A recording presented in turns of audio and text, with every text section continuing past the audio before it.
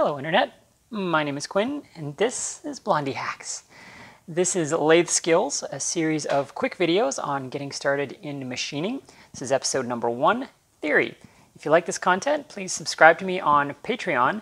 I post exclusive video to that feed of all of my projects, and we would really appreciate your support.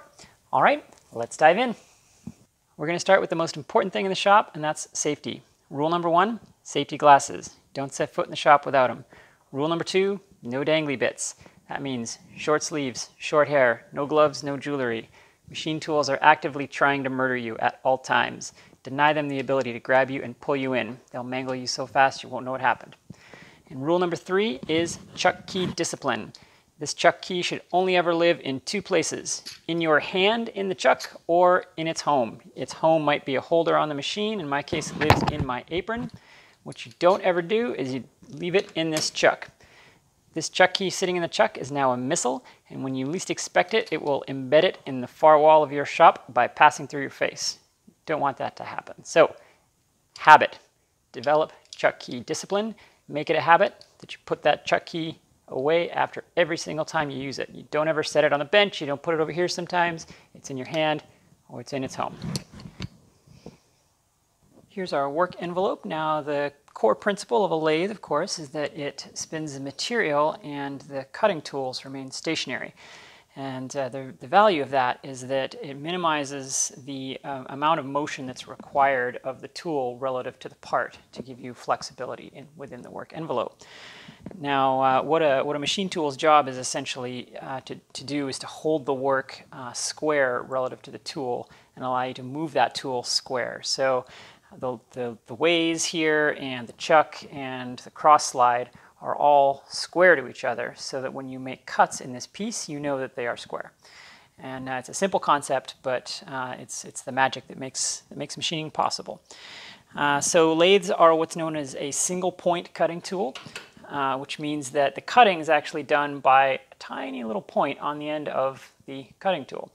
And so in order to make cuts of a surface to reduce the diameter of a part or to flatten the end of something, this part has to move all the way across because it's only cutting in a tiny little area at a time.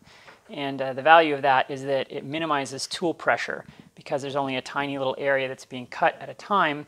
The machine has a lot less work to do, and so you can get very precise and rapid machining with a relatively small and light machine. So the other core principle of a machine tool is rigidity. Everything is a spring, and that's especially true in machining. When the tool is acting on our material, imagine this material is spinning. This material wants to drive down the end of this cutting tool. It's trying to push it down, and the cutting tool is trying to resist. And the tool post is trying to resist the motion of that cutting tool, and the cross slide is trying to resist the motion of that tool post. And then the ways is trying to resist the twisting of this carriage. All these parts are all springs, and they're all resisting that motion. And so the more mass and the more precisely made all these parts are, the more rigid the whole system is, and the more precise your cuts will be. And thus, the easier it will be to hit dimensions, the more aggressive cuts you can take, and of course, the finer your surface finishes will be. So a machine tool is very much about mass, and so that's why the larger machine you have, the better. The more cast iron that's in it, the better. And last but not least, we'll take a look at the controls. This is pretty standard for what's typically a standard metal lathe now. It's sort of often technically referred to as an engine lathe, or used to be called a screw cutting lathe. A screw cutting lathe basically meaning that there's a lead screw that is synchronized to the drive in the lathe, which means that it can advance the carriage in time with the turning of the part for cutting threads.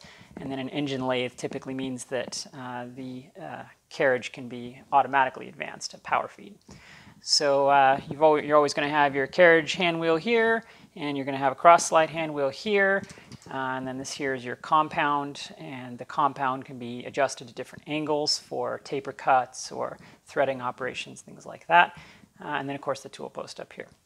In addition to that, you may have your power feed here. It's the power feed clutch. This lathe has longitudinal and cross power feeds, so it's got a different set of positions here for that.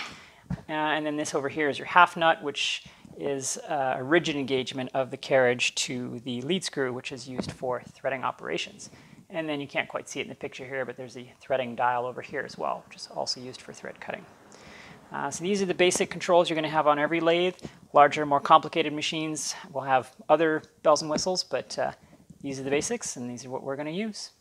And then the last thing you're likely to encounter is something along these lines. This is a quick change gearbox. Many machines have some variation on this, but the general idea is that it's a transmission that allows you to change the speed relationship between the drive and the lead screw.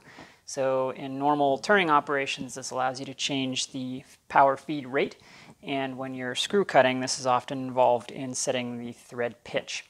And then this here is a feed direction change, which not all lathes have, but this allows you to power feed in both directions, or then there's also a neutral position for disabling the power feed.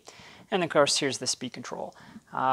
Often older lathes or less expensive lathes will have only what are called change gears for the speed, in which case there's a set of gears behind a cover, and you manually swap up the gears out to change the feed of the power feed, which is a lot more tedious, but it certainly can be done.